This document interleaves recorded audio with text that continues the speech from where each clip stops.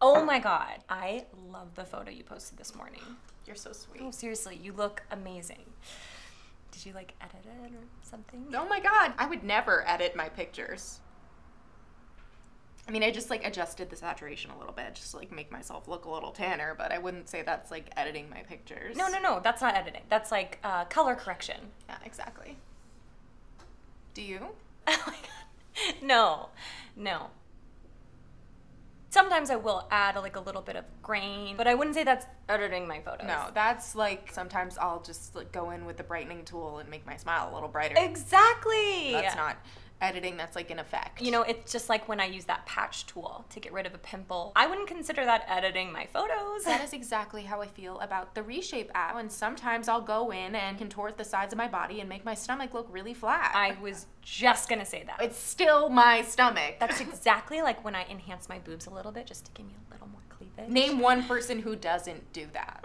You can't because it's not editing. No, it's the same thing as how sometimes I use that app where you can take your face and then swap it with the face of someone that's like 5 years younger. Now, I would never consider that to be like, oh my God, that girl edits her photos. That is the furthest thing from editing. Exactly.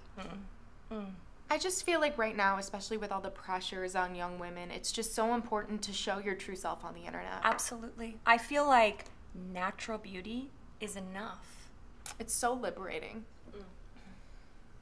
I love your new lips, by the way. It looks so good. Shut up and sit down.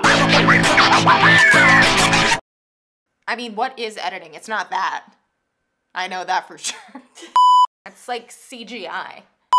It's like when I use that app with the butterflies on it. I mean, that's not editing your pictures. That's literally like post-production. I mean, people do that in movies and they don't say like, oh my God, you edited that.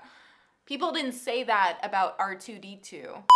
Like when I do those like freckle filters, it's like I have freckles under there too. You know, it's just like accentuating the freckles that I already have underneath, you know, some of the skin.